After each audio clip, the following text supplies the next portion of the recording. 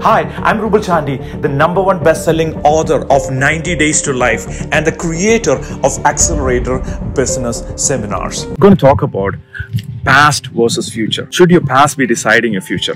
Should your past, something that happened, a failure or rejection or something that happened in your past, should it decide what is going to happen in the future? If you know this information, then you are able to take your business to the next level.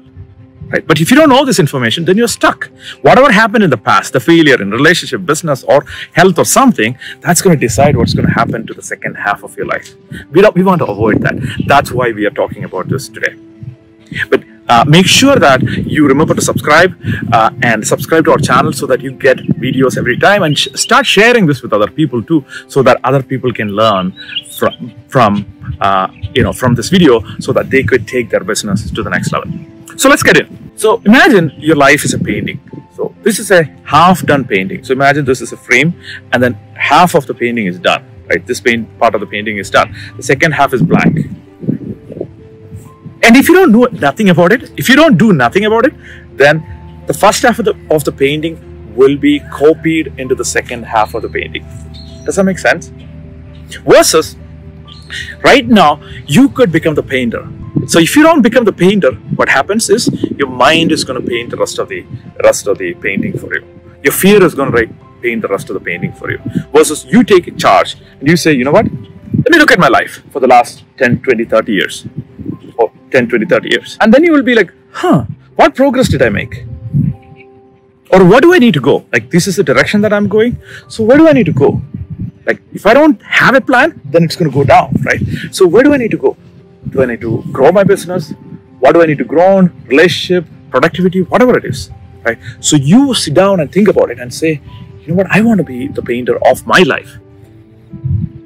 And if you become the painter of your life, then if you want to become the painter of your life, then you need to sit down and think about it first, right? Like, what do you really want? What do you really want for the rest of your life? So if that's the case, what do you really want to be doing for the next 10 years? And if you need to reach a particular goal in the next 10 years, what do you need to do this year, this month, this week, today? What do you need to read? What do you need to study? What do you need to understand? Like, do you need to learn more about productivity? Do you need to learn more about team management? Do you need to learn how to do effective marketing? Do you need to learn how to sell? What do you need to learn? And then maybe read books. If you're too bored by books, there are audiobooks. Listen to audiobooks, or selectively watch YouTube videos. Right? Do something that will help you and learn the skills that are needed for painting the rest of your life. At that point, you are painting it.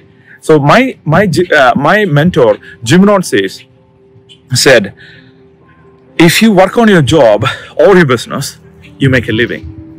If you work on yourself, you make a fortune. So if you work on a job, you make a living. You have enough money. You can survive. You're okay. You live a normal, ordinary life. But if you are able to work on yourself, how to get more productive, if you study, if you read more books, then you could make a fortune. So it might not be just reading the book. You might read the book and implement that in your business. You might read something about team management and you implement that. You learn how to get like A+ players attracted to your company and then implement that. And then you are able to make a fortune for the second half of your life. So let me tell you a specific example in my own life. So in my 12th grade, when I was studying in India, I was really horrible at like the lab things, like chemistry lab. Like, you are supposed to take it's called funnel or whatever it is, some cone type thing, and then you have some tube that water is dropping into it, and color changes whenever you drop. And I was too truthful. I couldn't find out the exact drop that changed the color. So I kept on doing it, several times. I would not have even passed the chemistry exam for my university exam. Somebody helped me, I guess. So the teacher called me, "Are you a donkey?" Essentially, that's what she asked me. Like, "Are you a donkey? Are you that stupid?"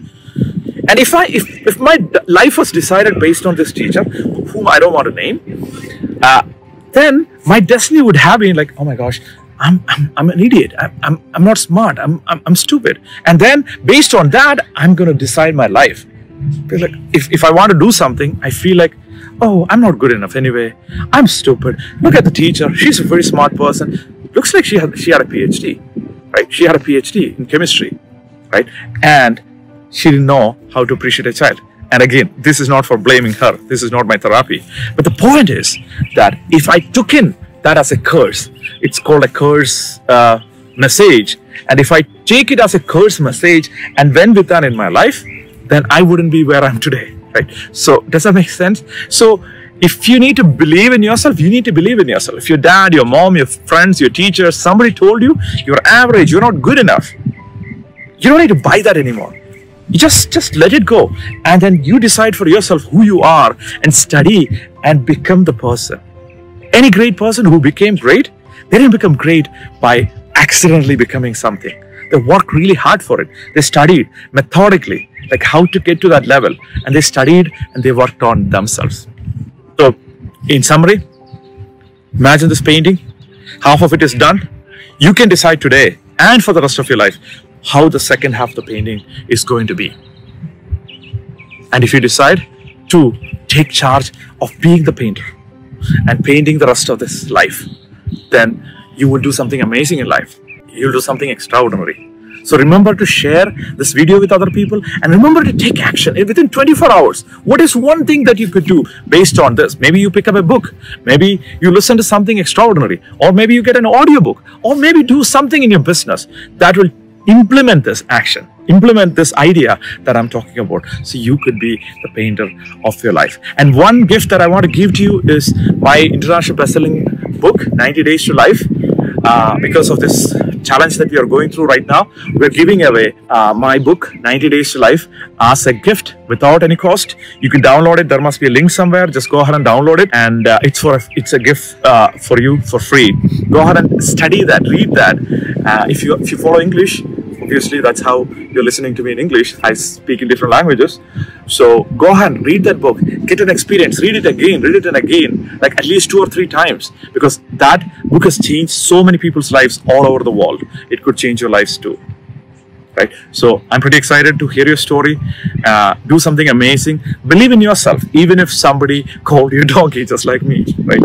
Even if somebody said you're stupid, even if somebody said you're not good enough, even if somebody said, you know what, you're not worthy enough, you could still believe in yourself and do the painting, right? The second half of the painting. I'm Ruble Chandy, the #1 international best-selling author of 90 Days to Life and the creator of Accelerator Business Seminars.